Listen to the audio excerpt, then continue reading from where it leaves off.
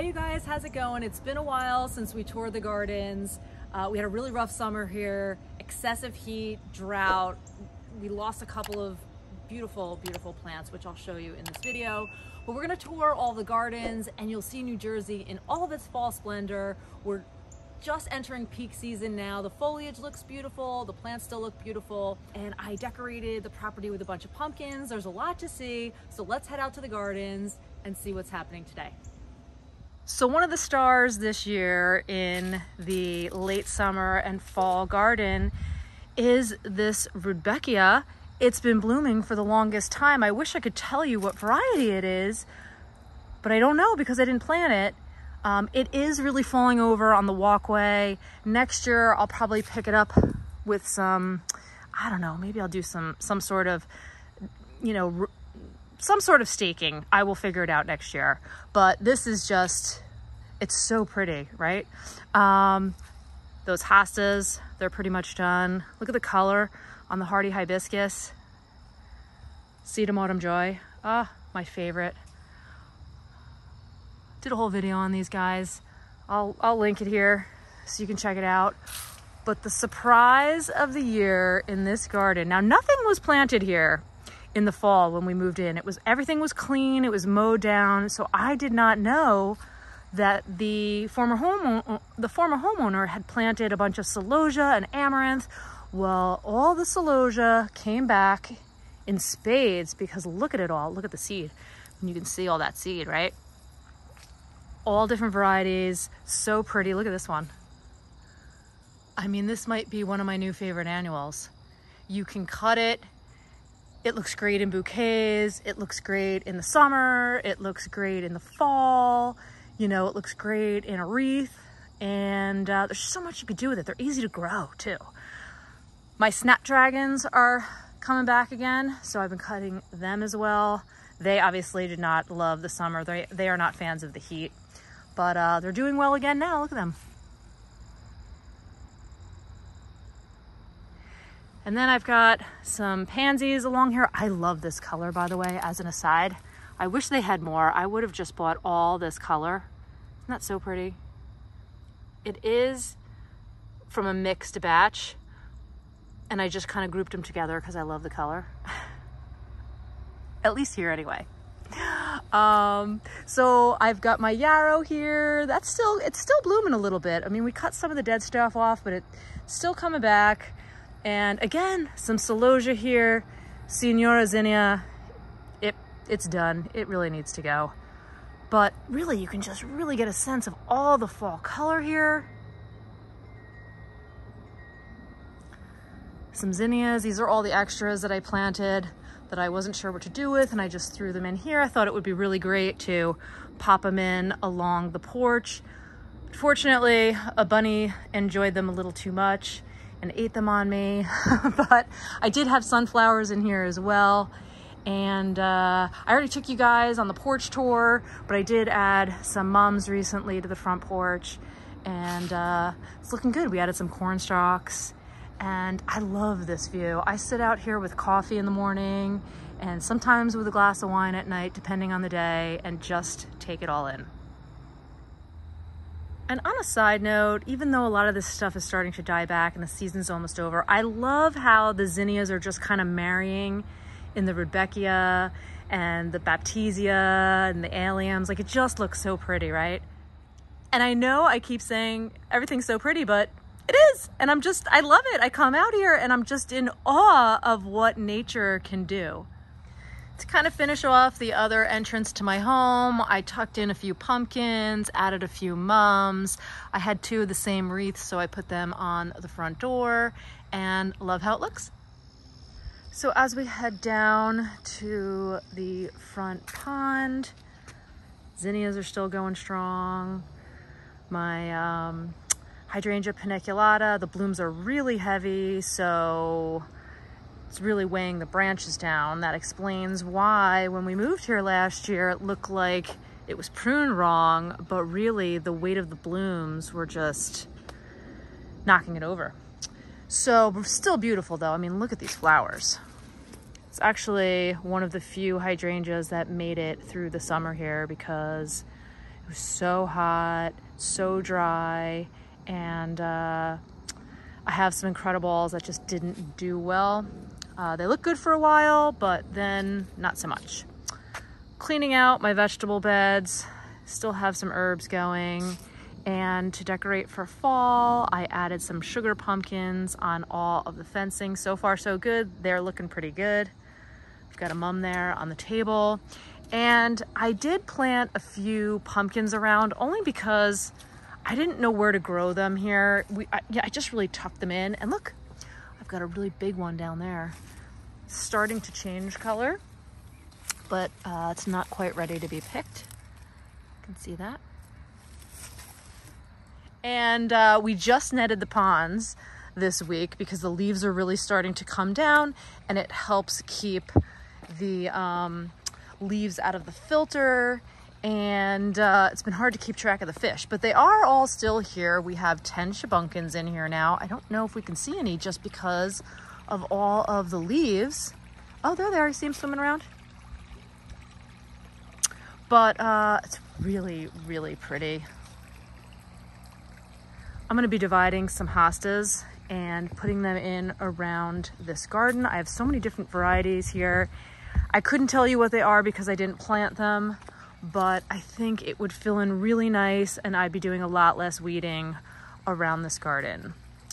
So we have had a blue heron visiting us lately. Good thing we have Bob here because he's been protecting the pond.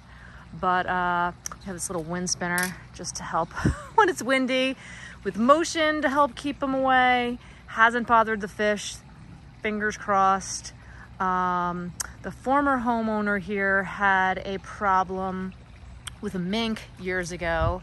A mink got to their fish in this pond, so we were talking to one of our pond experts in the area, and he suggested using a black dye. So I think we're going to be doing that in winter when we winterize the pond. I just love how the front of the house looks. I mean, from the little pumpkins on the fence to all the fall flowers and the changing foliage, it just looks so pretty. I don't remember it this time last year because it's all such a blur. We were in the process of buying this home, and I really didn't get an opportunity to see what was planted here, or you know, I knew the gardens were really something. I just didn't realize how much. Now, even though we're really heading into fall, it's like mid-October now, you know, the zinnias, some of them are still producing and looking pretty good. I've still been cutting them and making bouquets. It's really been fun, and I'm loving the combination of my hydrangea paniculata with Bennery's giant fine wine. And while zinnias are a little bit more of a summer flower, mine are still going this fall. It's mid-October, and look at how great they look. Not all of them are doing this good, but so far so good. I'm still cutting and enjoying them. So we've been working on some lawn repair down here. There are a lot of grubs in the lawn. We had a lot of Japanese beetles, and the summer with that extreme heat and drought just really did a number on the lawn. We put down some milky spore. I overseeded the lawn with tall fescue, and hopefully that will cut down on my Japanese beetle population next year. But look at how pretty everything looks. I've got more pumpkins here. I've got a lot of flowers, but no pumpkins on this one. I do have pumpkins in other places that have pumpkin vines in other places that have pumpkins, but for whatever reason, this one is not really producing. I do have some celosia here. They're a little bit of a surprise. I think they were planted by the former homeowner up in the garden above last year, and some of the seed must have reseeded down below. There used to be, I think, a viburnum there. It was completely dead when we moved in, so we just took it out. We've got some hydrangeas here that didn't really do much this year. They do have a black stem. Also looks like it's had enough this fall, but I believe this is like a black stem variety. Stem was much darker earlier in the season, so I'm kind of curious to see what it looks like when it blooms. I did tuck in some garden mums I'm not usually a big fan of doing that, but I did want to spruce things up here for fall, so I tucked a few in. I don't really like spending a lot of money on them though, because to me, you just don't get the bang for your buck out of them. They're great for a couple weeks and then they don't really look so good. I'd rather buy like asters or, you know, sedum autumn joy, or, you know, other kinds. There's a lot of other kinds of plants that do a much better job adding color to the fall garden. My Mexican sunflowers are still doing pretty good, believe it or not. They have fallen over. They have fallen over. They are, but I mean, they still look good, right? So I have still been cutting some of those. My Senora zinnias up there have seen better days. They should probably really just get pulled at this point, but I don't even mind the foliage. When I show you the garden from above, it still kind of looks pretty nice. This is, I think it's something salmon. I'll put the name in the description, but look at those zinnias. Aren't they so pretty? Got some knockout roses in here. Originally, I thought I can plant like a row of them along the stone wall, but I didn't realize that these hydrangeas would get so big. They were really small and like short sticks when we moved here. So I did not think they were this big. And originally I was gonna move them, but because they've gotten this big, I'm actually gonna move the roses because they're smaller, and I'm just gonna kind of group them in between, and so that way I have some color with my knockouts in between some of these shrubs. But look at the color on that viburnum. Look at that changing color. Isn't that gorgeous? That red. Oh, it's beautiful. Then with the 9 bark, and look, some of them have produced berries already. Birds love these. I remember last year they were just going to town on all of them. Wrap up the driveway garden over here. I tucked a few pumpkins in there, and I do have a few pumpkins growing, by the way. I think there's one growing. We'll have to walk down there, but I think it's under that hardy hibiscus. I did tuck a few mums in here. My Cinderella peach finally did something. Didn't do much almost all summer long, but now a friend of mine gave me this, Cottage on Bunker Hill. I'll tag her in the description so you can look her up. But she sent me her seeds from a prior year, and so I planted them and they did really well. Summer was really just brutal on a lot of the plants here. Some not so much, like the hardy hibiscus really thrived. The only problem that they had were Japanese beetles. They were pretty merciless. And then what else do we have here? I planted some pansies. I love pansies in the fall because in my zone 6A, they will bounce back in spring. So totally worth planting them in the fall because you get 2 seasons out of them. Not really a fan of buying them so much in spring, although in my spring video where I planted containers here, I did buy a lot of pansies just because we were new here and I wanted to stock up my planters. But in general, I prefer to buy my pansies in fall because it's just a better investment. Look at all that color, even just in the hardy hibiscus. So pretty, right? I've got some moonbeam coreopsis in here, some nepeta, tucked in some kale, and it's such a pretty border. We had sunflowers all in here. I don't know if you remember. We just took them out and cleaned up the beds. I actually made a beautiful front wreath for my door using some cut flowers and my sunflowers. And then I can't remember the name of this one. I will put it in the description. It's another zinnia.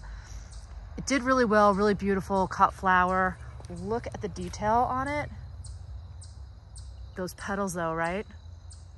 Check the description, or actually I'll pop it on the screen so you know what kind of zinnia this is. It's really beautiful. And then to complete the fall look here, I got 2 really big pumpkins. Hear the train? I got 2 really big pumpkins to put on the stone pillars, and then added some sugar pumpkins along the wall. And why don't we head out to the side yard where the formal garden is. I love coming out here later in the day. I usually walk the dogs out here. It just looks so pretty with the sun setting, and I love the way the formal garden looks. I haven't really done that much here yet. I do eventually want to plant more flowers here, but you know, we only have so much time in a day, and I've really been working more on the front yard than this garden, but it will get my attention at some point. It's just not yet, but look at how beautiful it looks with all of the foliage changing. Still have the tree sculptures. And we've got some Russian sage in here, some Chinese silvergrass, and then we've got some boxwoods. If you remember from my spring tour, there were a row of daffodils. They looked really pretty. And sometimes we just come out here and sit and hang out.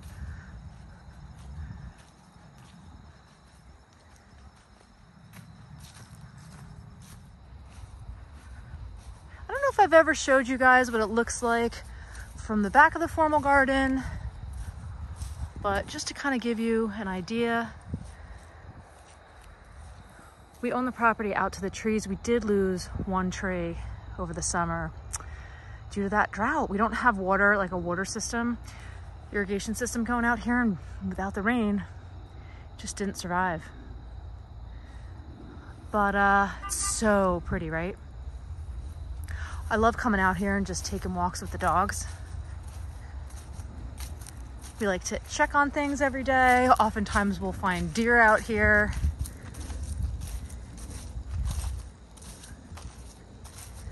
And today is like a beautiful day to take a walk. To my surprise, when we moved here, we have 2 magnolia trees. I was very excited about that because I love using magnolia in arrangements, particularly my winter containers, and they're doing really well, and I fingers crossed they continue to do well because I love them. So right now nothing's planted here. I just haven't done it yet, but I do plan to do some boxwoods and maybe some roses. We also have some leftover liriope, so I might actually go around the very edge with that.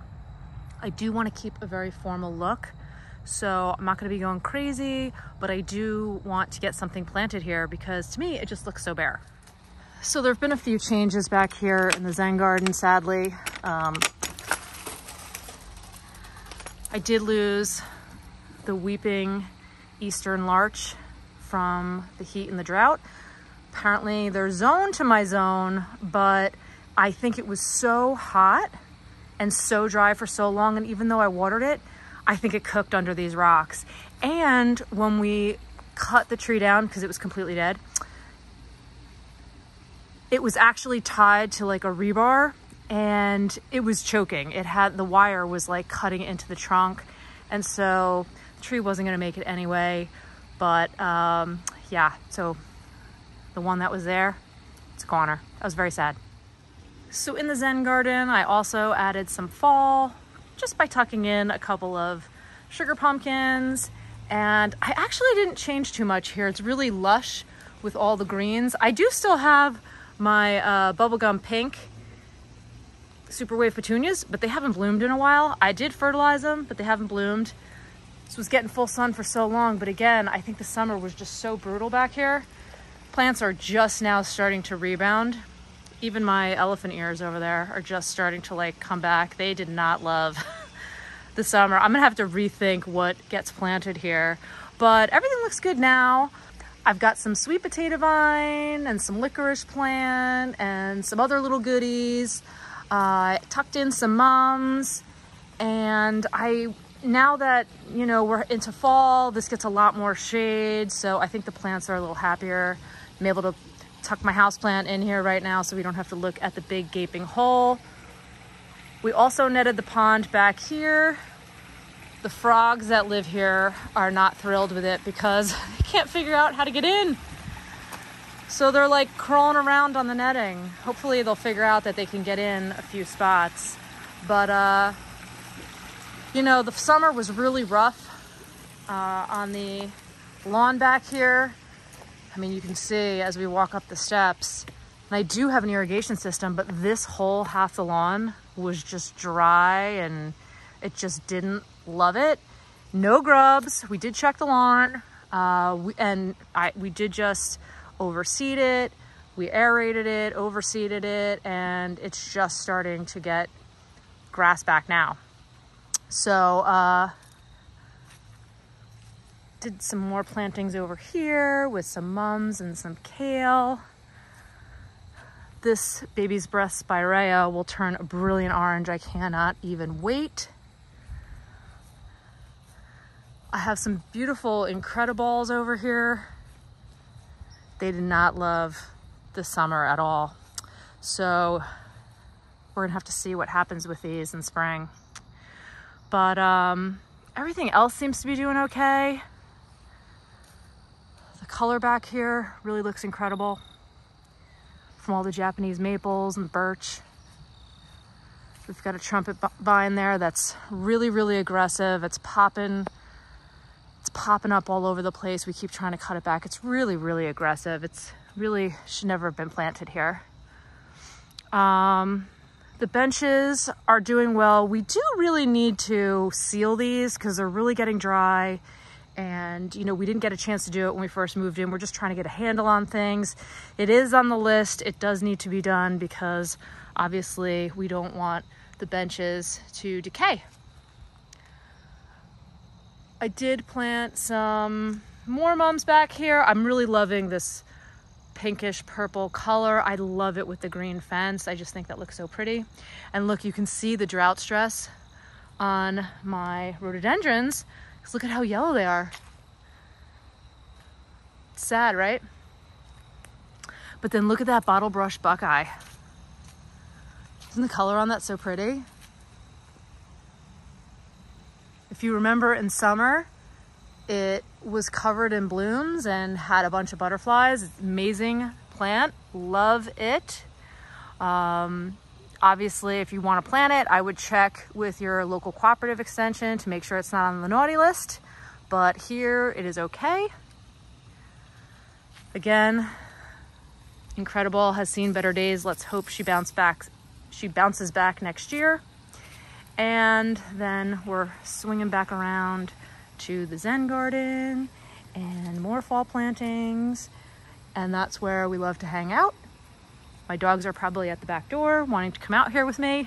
Usually they're out here, but sometimes when I'm out in the formal garden, they kind of go in all different directions, and it's a lot easier for me to take you guys around if I have them inside. So we'll have to grab them when we go back to the front.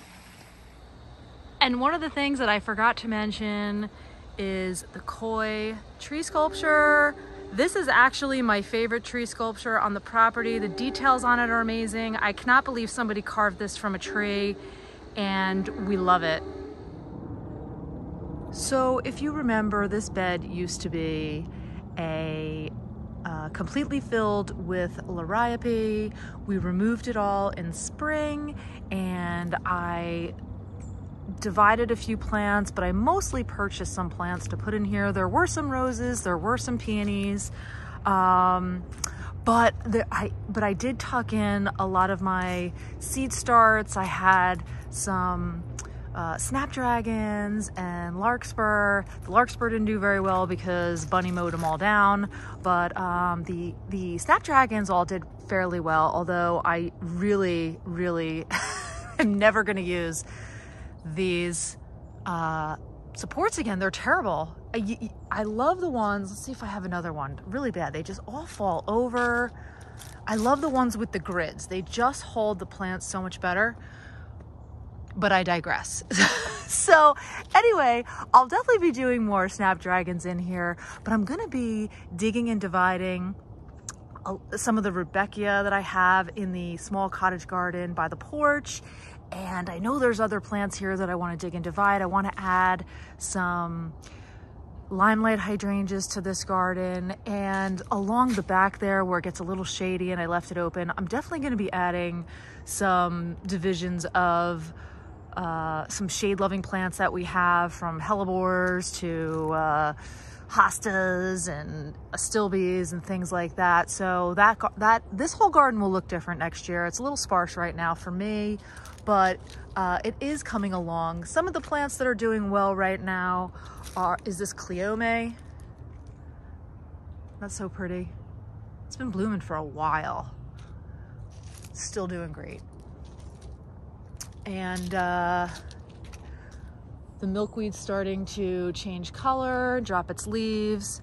I had along here some lantana and super wave petunias, but the super wave petunias are pretty much done here. They're not loving the cold and it's the end of the season for them. But I did pop in some mums for a little bit of color. I did grab pink, believe it or not. Most of them are that fuchsia purple color, but here's a pink. And then most of them are this pretty purple, which I really love. And one of the things that I learned about this garden that I want to do is I'm really loving the pinks. I love the pinks with that green fence. It just looks so pretty. See the pink roses? I love that combination. So I will be planting a lot more pinks in this garden. I am still gonna have a lot of other colors too, because I am gonna move some rudbeckia and I did like the helianthus unbelievable in here, but I don't know, I'm really gravitating to the pinks. I love it. And the purples, and it's just a really nice color palette with the fence. I'm loving the leaf color on the balloon flowers, and even though my snapdragons look like a hot mess over there, they look pretty good with all kind of messy and hanging out with the helianthus unbelievable and the mums. So even though I have pockets of goodness here, you know, some things look good, some things don't, I'm getting a lot of ideas of how I want this bed to look overall. And that's it, you guys. Thanks so much for joining me today. I really appreciate you hanging out with me in the garden. I'll see you in the next video. Enjoy a beautiful day.